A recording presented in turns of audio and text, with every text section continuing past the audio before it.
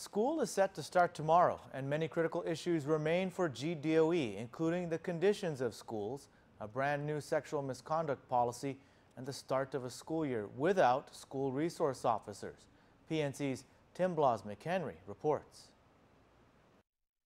There's a host of issues facing GDOE as we prepare to enter the 2016-2017 school year. We sat down with Acting Superintendent Joe Sanchez to get an update on some of those issues. For example, this year we'll start without school resource officers. Well, we've prioritized this, so we've made that one of our major priorities. The RFP was already sent out.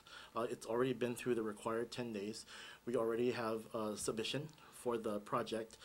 Now I believe it's in the evaluation stage. I don't know if they've made a decision yet. GDOE has faced a year marred with cell phone captured school fights, or at least involving students. However, Sanchez says that right now he's a little hesitant to put a timeline on the project. He did say, however, that this was a fast-moving process.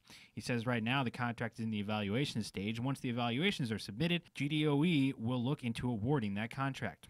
Meanwhile, the new sexual misconduct policy, which was supposed to be ready by the start of the school year, will remain in draft form come Thursday. So it won't be ready before school starts, and the main reason for that is the board really wants to take their time to make sure that it's done right. We've gotten a lot of input from administrators.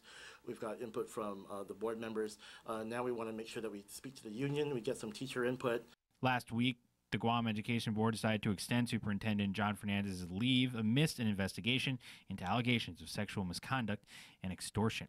Meanwhile, there are the conditions of the schools. Last week, the GUAM Education Board blasted GDOE officials, specifically on the conditions of Benavente Middle School, where there is leaking and seeping in the cafeteria. Sanchez says right now GDOE does not have the funds to garner a complete and long-term fix of the problem. However, we have our facilities and maintenance group up there working on the current leaking and the seeping that's coming into the cafeteria, but we're trying to look for longer-term solutions to that as well. Right now, we're trying to work within the amount of money and resources that we have right now, but that's being addressed.